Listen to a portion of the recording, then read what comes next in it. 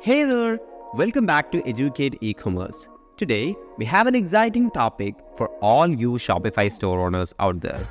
We'll be walking you through the step-by-step process of how to install a Shopify app on your store. Whether you are new to Shopify or looking to add some extra functionality to your store, this video is for you. Alright, let's get started. The first step is to sign into your Shopify account. If you don't have one yet, you can sign up for free on the Shopify website. Once you are logged in, you will see your Shopify dashboard. Now, it's time to find and install the app you need. To do that, we'll go to the Shopify App Store.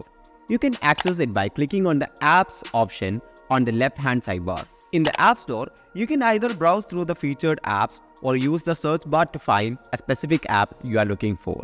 Let's say we want to install the product reviews app. We'll search for it. Once you have found the app you want, click on it to learn more about it. You will see a description of the app, its features, and reviews from the other store owners.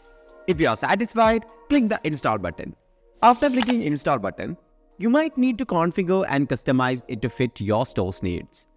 This varies depending on the app, but typically, you will need to follow the on-screen instructions. In the case of our product reviews app, you will want to set up how and where you want reviews to appear on your product pages. Once you have configured the app, click Confirm or Install to finalize the installation. And there you have it. You have successfully installed a Shopify app on your store. Remember, there are thousands of apps available in the Shopify App Store, so explore and find the ones that can help you enhance your store's functionality.